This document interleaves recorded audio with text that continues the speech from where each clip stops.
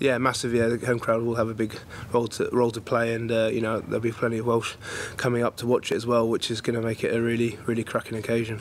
Yeah, it was unbelievable. Like when we pulled up on the coach, you know, everyone was there, and when we went out for our warm up, you know, obviously the stadium was packed full then, which is, you know, not usually that happens. So it was great to see everyone in there, and they'd obviously watched the show beforehand and open ceremony, and then off we went. But yeah, it was electric out there on Friday night, and it was enjoyable, and I'm sure it'll be probably more this weekend. It's funny actually. I don't know. It sort of picks you off the ground. A certain thing. You hear the crowd go up, and it does sort of spur you on a little bit more.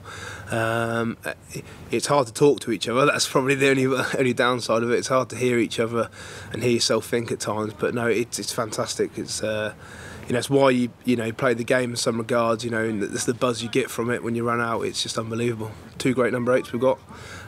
Great players, and you know, they're battling it out for that starting position. But Billy came on and did what Billy does well, and carried well and got us over the gain line. So, you know, again, he's a great player to fill some shoes. You know, we're all fighting for positions, which is pushing each other hard in training and getting the best out of each other. We're happy, to be honest, and we're ready for a massive challenge against Wales. And you know, we're a good pack, very good pack, and we've proved that in the past. And you know, as I said, we just touched up on a few little things, and they are little things, and we'll go from there. What line-outs?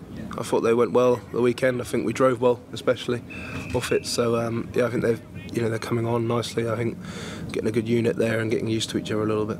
From the line stall, was there anyone on the Welsh side you got to know particularly well, became particularly close to, or anything like that? I enjoyed a few conversations with Dan Lilliott about farming, obviously. So yeah, Lids was a good guy. So no, they're all good guys, to be honest. And you know, that tour's gone now. You know, and they're great guys, and I look forward to catching them up with them after the game. But you know, it's all about the job to do on Saturday.